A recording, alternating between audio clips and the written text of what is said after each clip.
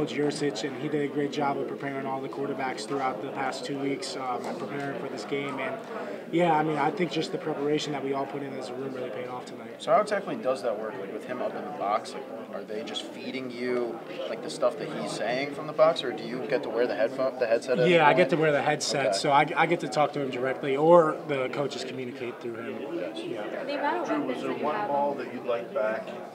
One or two? Yeah, there's definitely a couple. The one that comes to mind for sure is the dig route in the back of the end zone to Keandre, just because if I put it high and away there, or up top shelf, like we always talk about, it's either him coming down with another touchdown or it's incomplete pass. And I put it in harm's way right there, something we obviously as quarterbacks we never want to do.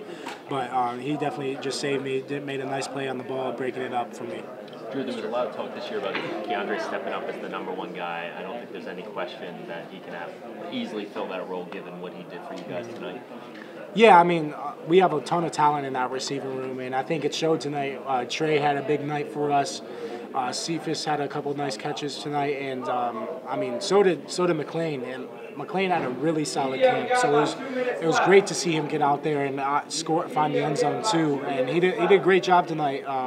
But yeah, Dre had an excellent game. Obviously, I'm not sure what his stats were, but he did a great job of communicating with me on the sidelines and vice versa. And he went out there and just really balled out for us. Having all these different weapons, how is that going to set your offense apart and make it tricky for teams to scout going down the stretch? Yeah, for sure. I mean, you can never have too many weapons on offense, and just all the different personnel groupings we can pair with it, make the defense have a hard time adjusting with motions. So it's definitely going to be something that we're going to take great pride in and help us throughout our future. And then obviously just building plays off of the plays that we showed on film to have counters to that.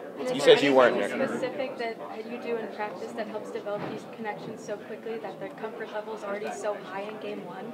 I would say just routes on air is a big thing for us because that's really when you get the true timing down for the routes, and obviously there shouldn't be any balls on the ground versus just being on air. So I think we do a great job as quarterbacks, receivers, and tight ends of taking pride in that and just ironing our timing out during the week. Routes on Air. Okay, Yeah. thank you. How'd you overcome just being anxious? You said you weren't nervous, but you said you were anxious. What did it feel like to overcome that and just play as well as you did?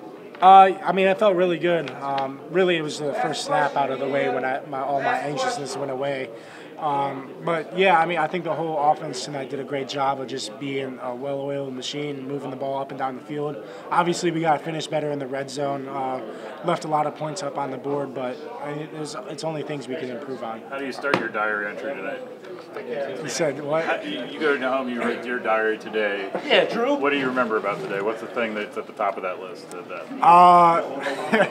I would say just the win, for sure. Obviously, it was a great team win, especially against an opponent like this. And I mean, it's just great that we came out with the win in general.